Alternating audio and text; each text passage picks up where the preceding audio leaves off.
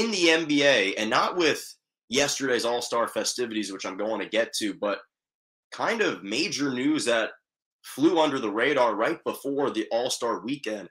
Phoenix Suns point guard, their star point guard, Chris Paul, who was actually just announced as a top 75 player of all time, who was recognized yesterday. He is now out 6 to 8 weeks due to a thumb fracture that he sustained on Wednesday of last week against the Houston Rockets in a game. And this is some major news.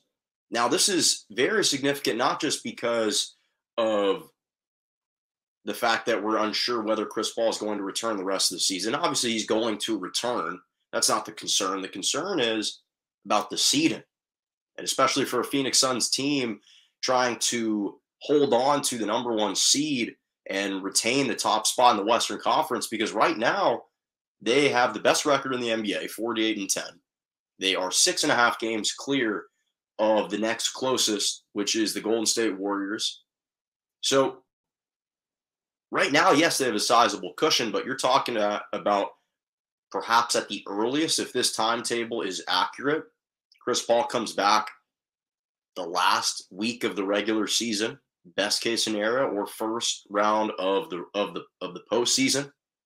So this is a really significant injury being sustained to Chris Paul. The other thing is, as great as the Phoenix Suns have been on the road over the last 2 years, they had the best record on the road last season. They have the best road record this year in the NBA. And as proven as they are to a degree, because this is a team, after all, that reached the NBA Finals last year. They were knocking on the door. They had nearly reached the precipice of winning an NBA title. So they are challenged. They are battle-tested. But I do think that because they are lacking a championship, it adds more urgency to hold on for home court advantage throughout the duration of the postseason.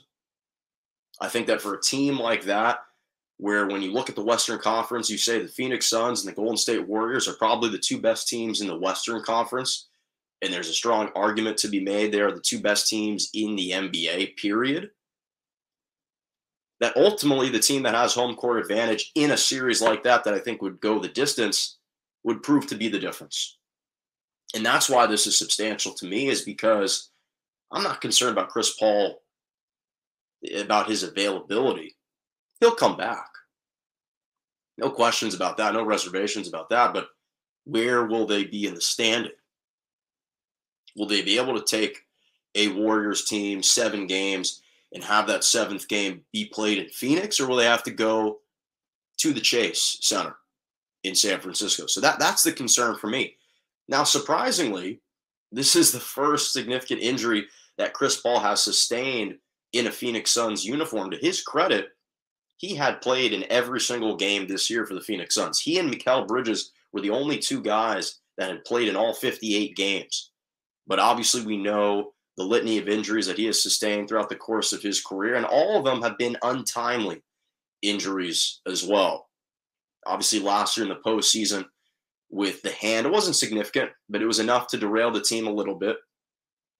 The hamstrings, he has pulled so many, or he has strained his hamstring multiple postseasons over the course of his career, obviously infamously with the Houston Rockets when they were up 3-2 over that Golden State Warriors team with Steph, Clay, Draymond, KD, Andre Iguodala. There's a strong argument to be made that had Chris Paul not going down, they would have won that series. So most of the time they've been untimely, and this is the first significant injury that he has sustained. And again, given the timeline, it's just not the best as far as giving him ample time to get his conditioning back. Now, I guess at this stage in his career, he's a proven veteran. He'll understand how to pace himself, and now he'll get a little bit of rest before the postseason. But I also just thought that when I saw him play yesterday in the All-Star game, now granted, he didn't play many minutes, and the Phoenix Suns coach, Monty Williams, was the head coach of the All-Star game. So he's aware of Chris Paul's situation. Did I love that he checked into the game briefly?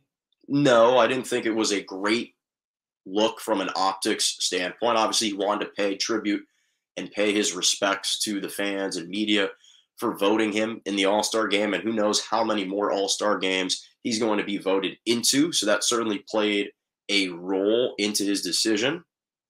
But if you're a Phoenix Suns fan and you know he's going to be out 6 to 8 weeks, do you love seeing him out on the floor? Not particularly.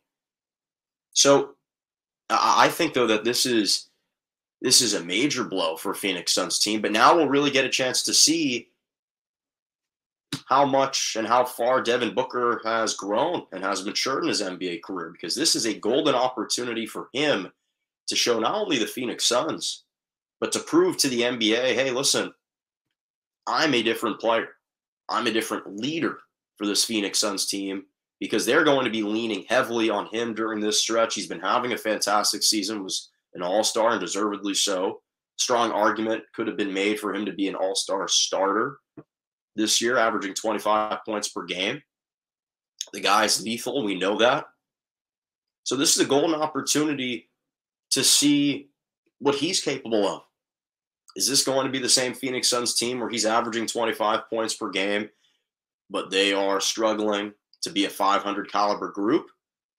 Or will the leadership skills have rubbed off from CP3 to Devin Booker? And we're going to see it kind of manifest and present itself right now. Cameron Payne, he'll be fine. Cameron Payne's been averaging 10.5 points per game in about 20 minutes per night in the NBA. He's proven that he can fill, to a certain degree, the void when Chris Paul isn't playing. We saw it in the postseason last year, but now this is an extended period of time. So this is a big void, though, collectively to fill. And obviously, Chris Paul's impact on a team is profound. It's astronomically high. I think we saw over the last 2 seasons, it became extremely apparent how valuable he is to the NBA, what he did for the Oklahoma City Thunder, and then what he did for the Phoenix Suns last year. Provides the ultimate leadership, ultimate intangibles. So he will be dearly missed. But the way that he's been the kind of conductor of this Phoenix Suns team, orchestrating the offense, holding guys accountable, showing the leadership, that's going to be missing. It's going to be lacking, but we'll see what the rest of the cast is made of. But this is a major, major injury that really, in a story that most people really weren't talking about, because it flew and kind of blended right into the All-Star game. And now that we are heading out of that, it's going to be a story to pay attention to.